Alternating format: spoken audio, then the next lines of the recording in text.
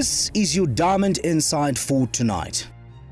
Of the Farmer Input Support Program Administration, there is no perfect project, and the Farmer Input Support Program is one of them. But Agriculture Minister Reuben Mtholo Phiri wants to sound so perfect about FISP. This is hurting the smooth execution of the project to deliver inputs to the vulnerable farmers. Therefore, the Agriculture Minister should learn to tell the truth about this project. The FISP project is not in good order and someone should kickstart it. Maybe it is President Hakainde Hichilema, but alas, he has his appointees. The wrongs in the project are pointing to lack of close supervision to the program, and it will show sooner than later. Our minister believes that the farmers being removed will sit idly by and watch the farming season pass, but he is mistaken. There are civil servants who put them on the FISP program and they don't want to disappoint them. What everybody should know is that government recognizes that there are 3 million small-scale farmers, and out of them 2 million have been weeded out of the FISP project, and this is hurting. The only 1 million vulnerable farmers will be supported under the FISP exercise is defeating to handlers of the program, and civil servants